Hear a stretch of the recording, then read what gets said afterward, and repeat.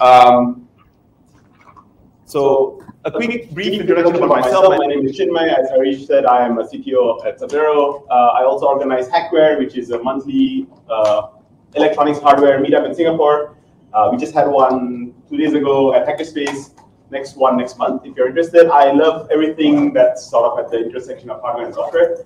I've been doing this I've been working in this sort of intersection for about 15 years, and yeah, you can find me here on socials. I want to talk about our journey at Subnero to sort of look at using Julia language on an embedded system.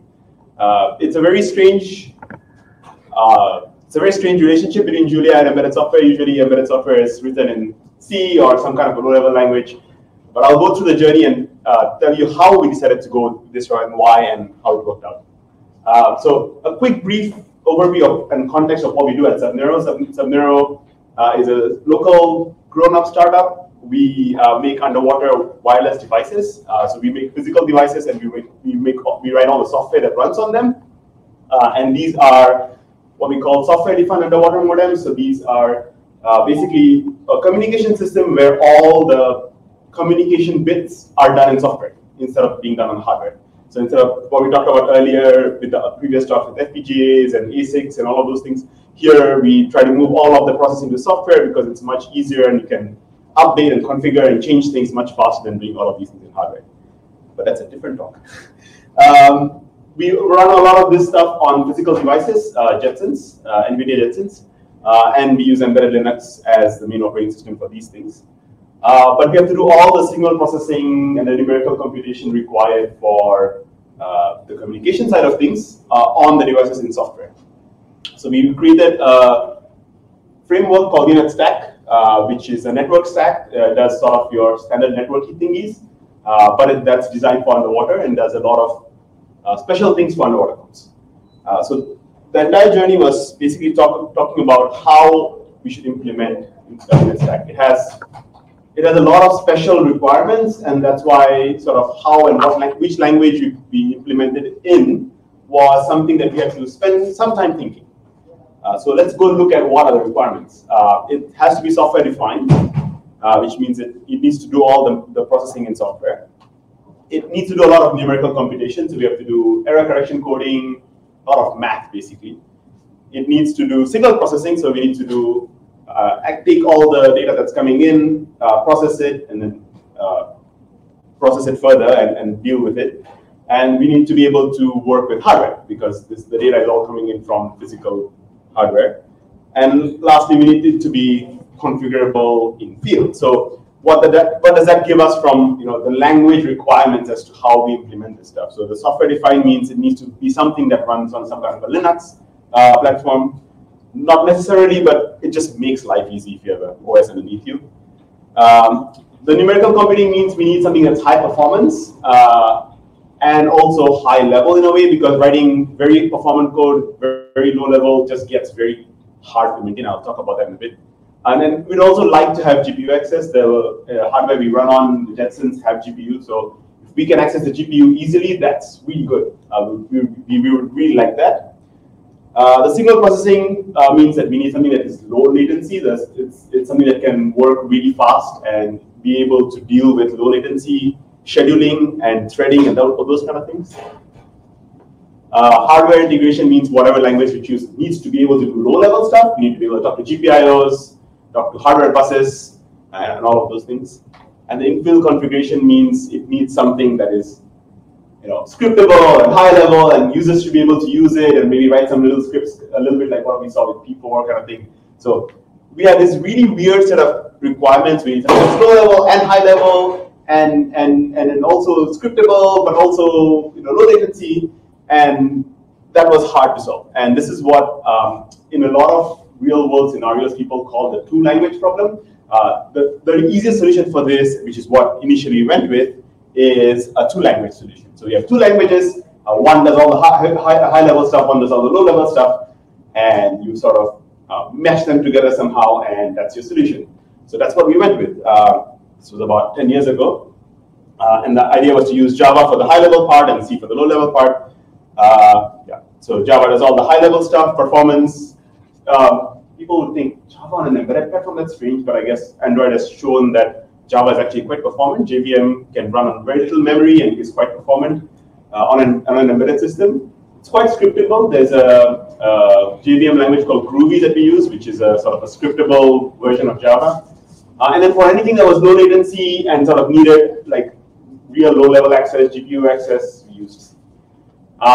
This worked for us for a while, but this entire sort of tool language has a problem, and that's basically the bit where they talk to each other, which is in this case J and I, is where it gets really painful, because every time you change one side, you have to change the other side, and then keeping everything in sync and working just gets hard.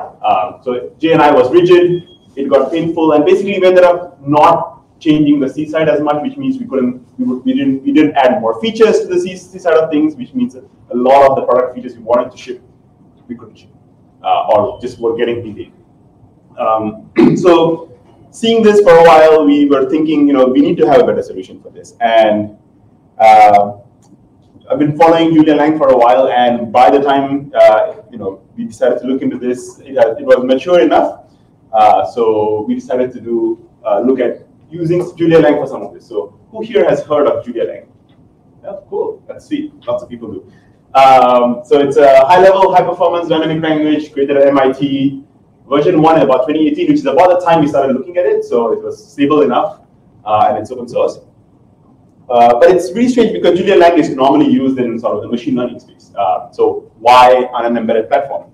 But it's got a lot of really interesting characteristics for an embedded use case. It's super fast. It uses LLVM at the back for native code compilation. It provides a lot of features in sort of I/O, process control, logging, profiling. It's dynamic. It's got some nice scriptability to it. You can write DSLs in it very well. It has a great community on the numerical computing side of things. And it also has some really nice language features to make composition of things very easy. But that's what the website for Julia says. For me, I think the interesting thing was the community was really great. I think Julia has a really nice community. It's got a lot of open source packages that are available, especially in the numerical computing, signal processing kind of things side. So we could use and leverage a lot of that. It's very low level in a sense that you can actually very easily interact with OS and hardware. I'll show some of the examples of this later, but it's quite. It makes life very easy when you're trying to do low-level stuff, unlike Java. It's got a great support for GPU integration, even on embedded GPUs, which was quite surprising to me. So you could, and I'll example for this coming up as well, super fun. And I think this was really what personally took the cake, which was the community really cares about memory and speed use.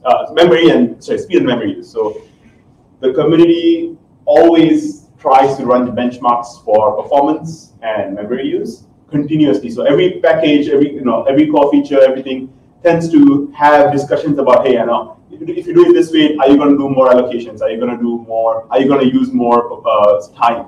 And that entire mindset is really useful in an embedded world because you don't have much memory. You need to do things fast. So having that mindset consistently throughout the entire community, I think, was really what sealed the deal for me.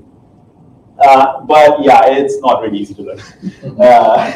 It has a pretty steep learning curve. There is a couple of very specific new ways of thinking that you need to pick up, and once you have those, then it's straightforward. But it took me and the team quite a bit of time to sort of ramp up on this. But once we got going, it was good. So what worked? So I'll go through a few examples of things that worked for us. So the speed of development. So this is great for very high performance code. It's very terse code, but I can quickly go through what you're doing. This is where we are reading something from an ADC into a buffer, and then sort of reinterpreting it, and then sending it up to a callback to a high-level function that deals with the data. But in the middle, in the reinterpretation, we need to do funny things like take a 32-bit integer, shift it down by 8 bits, and then take a 24 bits of that, and then convert it to a 32-bit signed integer. So all of these things can be done in a nice and terse single liner. But the best part is, while this looks very high level, this compiles down to something that's very, very low level. There's actually a Julia construct that allows you to look at what low-level code it generates. Unfortunately, I didn't have it on the processor. Otherwise I could have just shown you the assembly generates. But it's very short. So it generates very, very short, fast code, even from something that looks very high level and complex like this. So things like the dot equal to operators do in-place operations, so you don't even do allocation. So this entire code doesn't do any memory allocations, which means you could run this in a loop forever, and it's not going to do any allocs, which means it's not going to do any GCs, which means you're probably going to be able to get pretty good speeds for these things. So stuff like this is what I think makes Julia great for high-performance code. Low-level control. So this is something that I struggled a lot with Java, which was how do you do IOCTL calls? Because when you're talking to hardware, you got to do IOCTL calls for random stuff, and then you got to go through JNI, and it's painful. With Julia, they have a ccall function in their base library, which basically allows you to link into any static C library, or even do OS calls like an IOCTL call. And then all you need to do is write some data structures to what kind of data you want to pass through down into IOCTL land, and then just call this. So this is basically your I2C write in Julia. So very easy to write, very easy to reason with, very easy to maintain, even low-level code. And then I think the great thing about Julia is there's a lot, because of the ML relationship and what people use Julia for, the GPU integrations are very mature, especially on the NVIDIA side. So this is, for example, a simple function that does a vector multiplication. So it just multiplies X and Y and puts the output in out. And this code is just pure software code. It will run in Julia as is. So if I call it like this, it will just do this vector multiplication. This is 100% software, no GPUs involved. And all I have to do is add this add CUDA at the beginning, and the whole thing is going to run on a GPU for me. So like there's lots of magic involved to get this working, but for maintaining code that you want to be able to say, in certain scenarios use a GPU, in certain scenarios don't use a GPU, this gets really, really comfortable and convenient. So we really enjoyed that. But not everything worked fine, and here's some things that didn't work. Threading and scheduling. So Julia, at least the earlier versions, didn't have much granular control over threads and scheduling, and this came in contrast with our requirement for low latency. So we need to be able to deal with that. We need to run that thread that I was showing you earlier, which reads data out of the ADC all the time, and that can't block. So nothing else can block that. And getting that to work in Julia was a struggle. So Julia uses green threads because green threads are great for computation, but they're not great for I/O. So that was a struggle.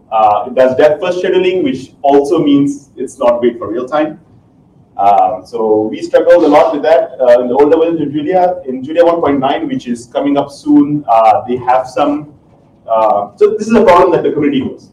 So they have been trying to fix it in various ways. So the first solution they have for 1.9 is basically allowing interactive threads. We did come up with a solution for this using some low-level stuff that we had to sort of invoke, but it wasn't pretty, but it worked. But now with 1.9, we don't have to do that. The other problem is this doesn't really have a standard approach to sort of bundling and deploying applications. It's designed to be used more like a REPL. That's the main use cases, and there is no sort of a bundling story for it. Of course, nothing a bit of RC counts out, but in a production device, this is something that's very critical. And again, the community knows about this. There was a keynote at JuliaCon last year, which basically talked about this and how this is a big problem, and the community needs to solve it.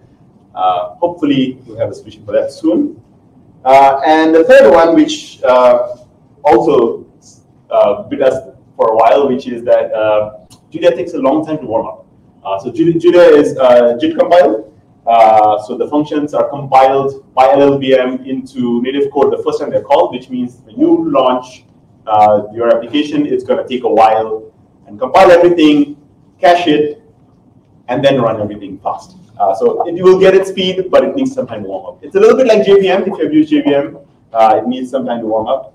Yeah, so large applications can take up to minutes to start up, which is very painful. And in an embedded use case where you want to reboot a device and it needs to start working, that is very painful. There are some solutions around it. There's a concept of a system image, which basically just caches that compiled set of functions. It works with some success. We used it initially, and then with Julia 1.9, which is coming up soon, they will cache this code to disk, which means as long as you don't change code, you should get fast boot up. So again, community knows about this. People are working on it. So hopefully we should see some fixes for this. So while writing this talk, I was thinking, we did this. We moved to Julia. So what else could have worked? People love Rust. Everybody's like, why don't you use Rust? Also, I mean, personally, I found that there wasn't much community around the signal processing numerical computing side of things in Rust, as compared to Julia. So, we didn't have much to leverage on. We would have to write a lot of those things ourselves. So that was one of the reasons. We tried to look at Go as well, but it's even worse than Go. But although I do like Go's multi-threading side of things, there's a lot more there. We could have done a lot more there, but yeah, the library and the community is very different in Rust and Go. But yeah, if there's anything else that you guys think we should have used, come talk to me later. I would love to nerd out about these things. These are stuff that I generally like to do and play around and tweak around all the time. So where are we now? So 100% of the low-level code is in Julia now. So most of our shipping devices run Julia for all the low-level stuff. Most of the high level is still in Java and Groovy. The migration is slow. As in when we write new code, it's written in Julia. A lot of the tooling has moved to Julia as well.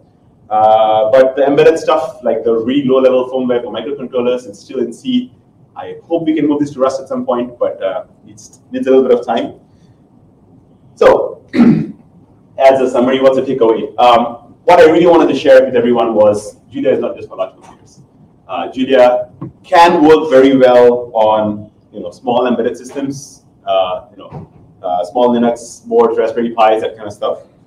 It has some teething problems. It's new. It's only a 10-year-old language that's new in programming languages terms. But I think it has a lot of promise. And I think if you are looking for a programming language that meets some of the requirements that we had, give Julia a chance. Try it out. It can do some really fun stuff. It's really powerful, and the community is great. That's all. And a quick shout out, we're hiring at Subnero, so if you like this kind of stuff, come talk to me, and I have some stickers for both Julia and Subnero at the back. You can talk to me after. I'm going to be here the whole day, and I'll be happy to talk about any of these things. Thank you. All right, thank you, Chinmay.